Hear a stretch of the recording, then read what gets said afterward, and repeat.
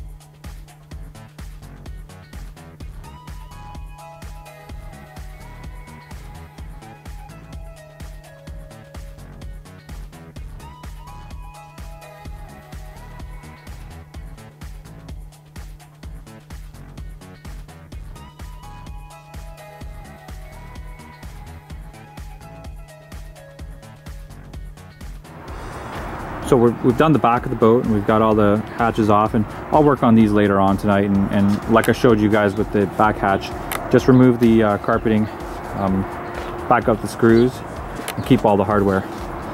So now what we're going to do is we're going to remove the seats on the 21 SS, and we're going to actually start removing, this is actually a top plate. You can see there's screws holding it down. There's one here, one here. I believe there's 6 or 8 screws along the back.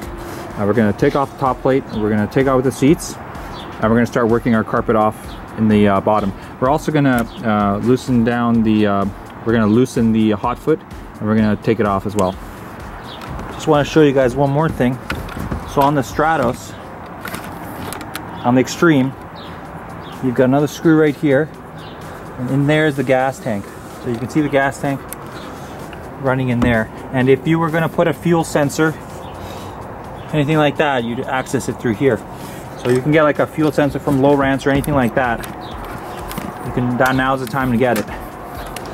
So you've got some screws here, all along here. And we can actually remove this whole plate here. We can recarpet that. So we're going to go ahead and do that. We're also going to do some, we're going to recarpet all these areas here as well. And we're going to take off the hot foot as well. So we're going to get going, and you guys can check it out.